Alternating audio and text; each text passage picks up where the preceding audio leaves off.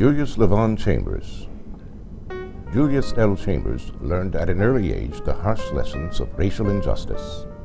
A white customer refused to pay Mr. Chambers' father for a car repair, and his father was unable to hire a lawyer to pursue the case.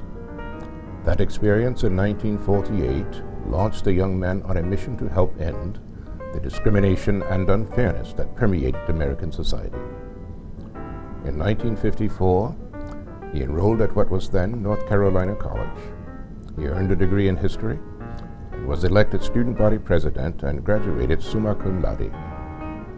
He earned a master's degree at the University of Michigan and then went on to the University of North Carolina School of Law in Chapel Hill, where again he graduated at the top of his class. In 1963, Thurgood Marshall, soon to be named to the Supreme Court, selected Mr. Chambers as the first intern of the NAACP Legal Defense and Educational Fund. He soon established North Carolina's first integrated law firm, Ferguson, Stein, Chambers, Gresham, and Sumter. The firm became a national leader in the fight for civil rights, voting rights, and workers' rights. In 1984, Mr. Chambers left the firm to return to the NAACP Legal Defense Fund as its leader. Had he simply worked as a lawyer until retirement, his career would have been extraordinary. Instead, he chose another path.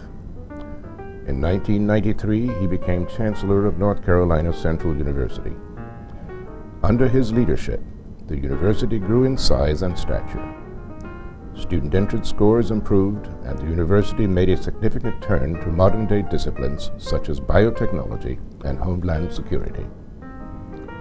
Mr. Chambers retired in 2001 and was named Chancellor Emeritus.